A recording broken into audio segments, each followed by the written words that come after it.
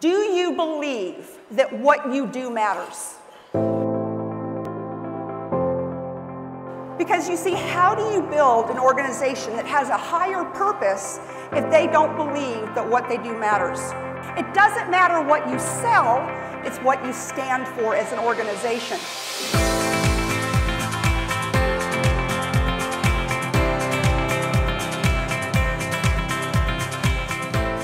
I want you to know this woman is so accomplished and so fierce and so fabulous. She was recently named one of the top 100 women in automotive by Automotive News.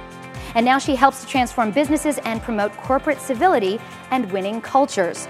She just finished inking her second book. It's called Crushing Mediocrity. It is my great pleasure at this moment to bring to the stage Lisa Copeland.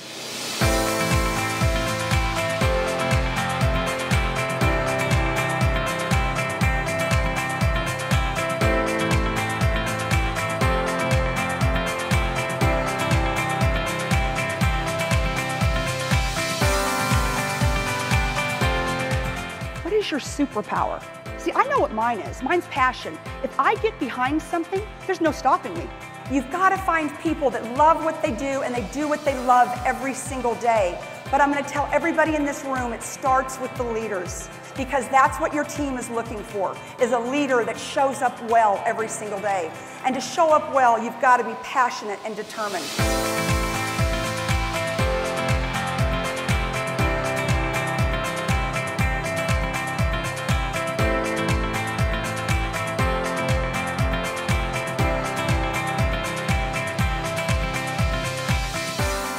And I'll tell you the things about fear that you need to think about. Now, we aren't just fearful that something's going to happen. I know as many people that are fearful to succeed as they are to fail. Because with success comes a whole nother set of problems.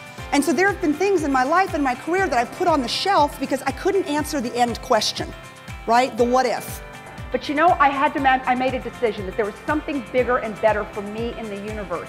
So I had to make the decision to fear less, to step out in what I believe to my very soul is my destiny, to help entrepreneurs, solopreneurs, and major corporations build the best workplace that they can build, where they can have a team that is engaged, that they can sustain their success, that they can retain their success. What is it that makes you special? What is it that makes people want to follow you? What is it that makes people want to work for you or work for you in your organization? Because that's how you build a world-class culture. As a leader who fears less. So how many people in this room know somebody that's ever struggled with indecision? How many times do we just sit there and we don't decide? And then you look up and you said, if I would have executed, because somebody else got the job, somebody else started the company, somebody else took the product, somebody else did it. So when you decide not to execute, you've made a decision to fail. So I'm going to challenge you. What is the one thing that you believe you have to do that'll change your life? What is the one thing you can do that can change the trajectory? What is that one person that you can meet? But the thing that will stop you from doing it will be fear. 95% is sitting up here, but it's stopping you from executing. So just know on your toughest, darkest, roughest days, then you're like, I'm going to quit. It's not worth it. I can't make it. I can't do this.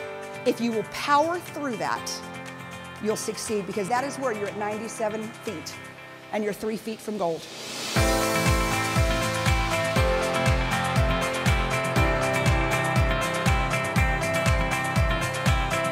You need to have your own story to be able to tell. You need to find your tribe, you need to find your passion, and then you need to share it with all your colleagues and friends.